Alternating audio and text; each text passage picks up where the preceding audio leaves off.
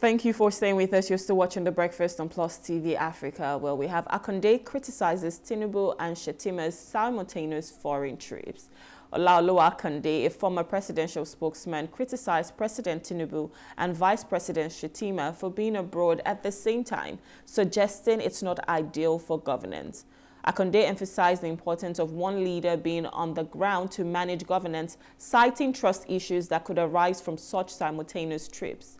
While President Tinubu is on a 2-week work leave in the UK, Shettima left for Sweden for bilateral engagements, both remaining involved in national affairs remotely.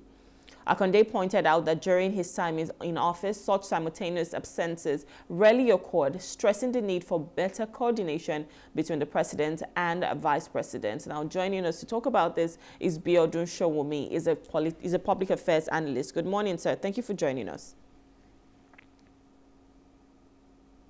Hello, sir. Can you hear me? Yes, I can hear you. Good morning. Good morning. Thank you. All right. So basically, I think what this statement is about is vacuum in governance, really. But from your own opinion, from your perspective, do you think that this criticism is valid, especially with what we're going through in Nigeria? We know that we're going through economic challenges. We're going through security challenges. There's so much going on. Yet both the president and the vice president are not in town and they're working remotely. Do you think the criticism is valid?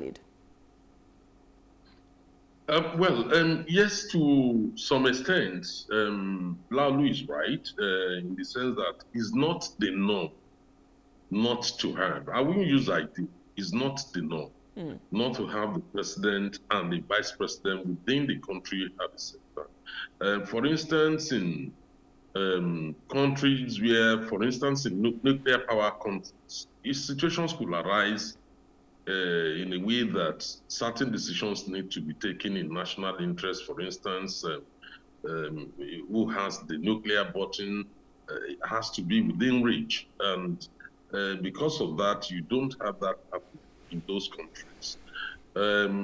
So to a large extent, it's not the norm not to have the president in the country and the vice president at the same time. But in Nigeria, we have also evolved a system where you have a dual presidency. What do I mean by that? Is you have what they call the president, and then you have what they call the presidency. So therefore, we've seen situations where if the president is not reacting directly to an issue, you have the presidency reacting to issues. So within that context, you have the president on a 2-week working trip, while at the same time, the vice president is off to Sweden. So the presidency at home is in charge. Basically, what it means is that those who are running the presidency, who are running the affairs of the country within the presidency, although not voted or elected to do so, but we have created that situation in a way that they are the ones really in charge, while the president and the vice president are away. But that is not the norm, but it's a thing that we have created here, where you have, I remember Ruben Abati once mentioned it, to say that there's something in the presidency, even though there's a president. We keep often talking about cabal, even when one is there. Yeah. So who are these people in the presidency that could still engage the affairs of the country? Because I want to understand the chain of command. If we have the president away, the vice president away, so who's next? What happens if there's an emergency? What happens if something crazy, in fact, even though we can say a lot has happened that is crazy right now, because we're looking at our economy that is so critical at the moment, and we're in a crisis. But what happens if something else should come up? What is the chain of command? Who are these people in the presidency that we know can handle the affairs of our nation? Yeah, but we have seen people, we've seen reactions, including the presidency commenting that there's no vacuum in governance. Even as the president and the vice president are away, those are the people in the presidency. They are unelected people They are more or less appointed people, appointees of the president, who are taking certain decisions on his behalf or on in the best interest of the nation. And as far as I can see it, they are not elected. They are not democratically elected by the people. They are not supposed to be directly in charge in the way it's appearing currently.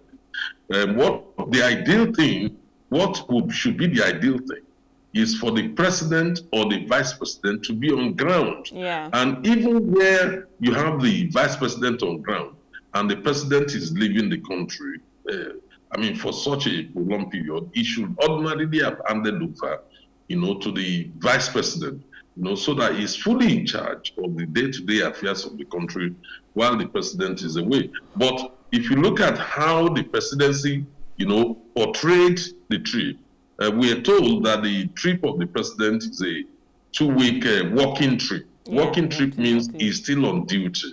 No, it says work leave. It says work leave. That's what it says, work leave. Yes, work leave. That's what it says. It's a work trip, that it's out of the country on a work leave. And that is, he's still working even though he's on leave. For me, that is contradictory in a sense. I don't understand how somebody can be on leave while at the same time working. Me, I don't understand that. But when you also look at the vice president trip to Sweden, you will also be told that he's on official trip. Yes, yes. And therefore he's still working. So basically what we are being told is that both men are not in the country, but they are still in charge and they are working. That's what we are being told by the presidency. Okay. And for me, I think that would be stressed to show understanding for that would be stretching logic, on his head. So let's talk about, the priorities, right, from the government. Do you think this trip should have been better coordinated? Because I'm sure that they probably have like a schedule and they know what they're going to do per time. So do you think they could have coordinated this better and shown, what their priorities are? And right now, the perception of the Nigerian citizens just feel like maybe you really don't care about us in these challenging times where we know we're going through a lot. If both of them can just go abroad, regardless of whether they're working or it's a work leave or not, what do you think that tells the people? What is the body language? To be honest with you, whether they're here or not makes little difference. Matters. Yes, it makes little difference. Well, look, we all know the issues that we are all faced with.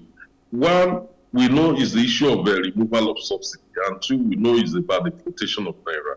If you stretch that argument to a point, you begin to hear from the presidency that they were on working trips with a view to attract foreign investment into the country in order to strengthen the naira to deal with the situation. That's what you hear from the presidency. They will also make it clear that, look, what's the point in staying in Nigeria if it will not change the economic picture for the country, and therefore they've actually embarked on the trips, in the best interest of the country. That's the argument they will push. But for me, whether Mr. President is here or not does not change the picture, the economic picture, because the policies are implemented and are being implemented by his administration.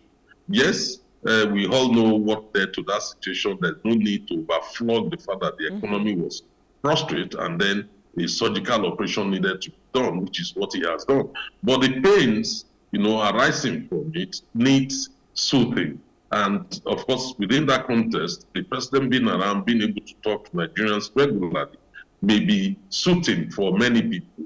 But in reality, I cannot see how the president being here or in UK on a foreign trip or leave, or the vice president will change the situation, except that we need to review the policies. But that is not the situation. That is not what we have been told. What we have been told is that the policies have come to stay, and therefore they can only look at palliatives or what else to be done, like introducing CNG buses and other things, looking at salaries with a view to relieve the pains and not to actually solve the problem. So It makes little difference to me, honestly speaking, whether Mr. President is here. It does not change the economic picture for an average Nigerian. Well, so I mean, it's just talking about the trust into the government and saying, you know, they are definitely committed to just face our challenges, and we're all in it together. But let me move off tangent a bit, right? Now we've seen the vice president go on a 2-day trip to Sweden, obviously bilateral, trying to get foreign investors to come in. But we've seen a trend of that, because even President Tinubu too goes abroad looking for foreign investors, even though we've not really seen anything materialize. What do you think we need to be doing? Because you've said whether they are here or not, we're still in this same crisis, we're still in this same situation, and of course they're going out there to look for help or look for aid. So what are some things that you think we need to start to implement, aside the fact that they are not here or whether they are here? What are some reforms that you think you would like to see that would just even help us? Because if we're talking about national challenges, is the main thing now is how do we get out of it? The main thing now is how do we get help? So what are some reforms, or what are some policies or initiatives that you would love to see, whether they are here or not, that would be implemented to ensure that we're not in a crisis? Yes, it's good they're trying to attract foreign direct investments into the country, because if you look at the policies which they have implemented, they are all dependent on our ability to attract the necessary foreign direct investment, with a view to provide the necessary dollars which we need. But some of the things which I think are quite essential, particularly 3 things that needs to be done urgently. One, the federal government is addressing it, but slowly. They're not doing it at the pace which I would expect them to do it, which is the conversion of vehicles to CNG buses. CNG vehicles from LPG. So, look, government has to make these available with a lot of support for people, whether it's on loan or one thing or the other. And then people can pay that over a period of time through their license, vehicle license, when they're paying back. They need to do that very urgently, because you cannot have a situation where people are spending 250, 300,000 naira a month on fuel.